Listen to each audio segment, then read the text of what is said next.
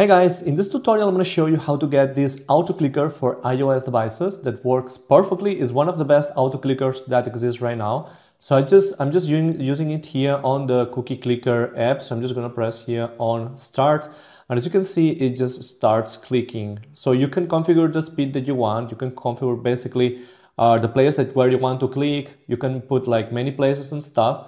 And now I'm going to show you how to install it. So as you can see, it has these menu options. Here you can like put the amount of time, the cycles, anti-detection, the milliseconds, and then you can also configure where you want to click. So you can click at many places at the same time or just one place, but it's a very simple AutoClicker and it's one of the best ones because it's totally free and it's super easy to configure. So I'm going to show you right now how to get this exact AutoClicker on your iOS device. As you can see on iPhone, it's not possible to get an AutoClicker on the App Store. It's against the guidelines. But in this video, I'm going to show you how to get a working AutoClicker that works on any iOS device. All right, so let's start. The first step that we are going to do is go to the settings on our phone. And then here in the settings, we need to scroll down. Okay, go here on the general tab. And then here we need to go to this option called background app refresh. Then we need to press on background app refresh here. Make sure that this is on Wi-Fi and cellular data or Wi-Fi and mobile data. All right, after checking this, we need to go back to the main settings. And then here we'll need to scroll down, go here on the bottom on battery, and then just make sure that the low power mode is turned off like this.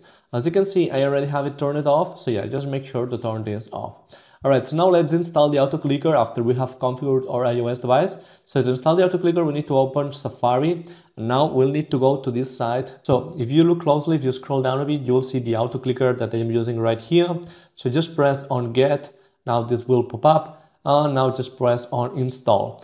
The installation is super easy. You don't need to download anything. Basically, it will detect your browser. As you can see, it has detected Safari. And now it will install the extension. This is an extension through Safari. So yeah, this extension will work like a normal app. And basically, after you install the extension, you will be able to just run it and it will work like a normal app. Basically, it's like a new way of installing apps just through your browser.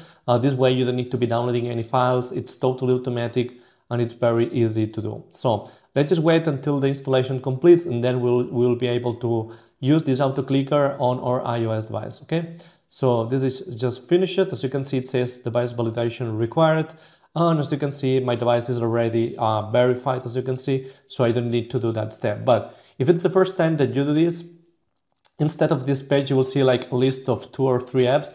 And what you're going to do is just tap to an app, read the instructions, install the app, and then complete the instructions inside the app. You need to do this with 2 apps. And then after you do it, you will see this page right here. And now you can just close this, and on your home screen, you will see the AutoClicker app. So just open it, you can configure, and then when you open it for the first time, you will be able to go to any game you want and just like you will see the overlay here and just press on play and that will start clicking automatically. So this is it, guys. I hope this tutorial has been useful. Don't forget to leave a like and subscribe to my channel and see you in the next video. Peace.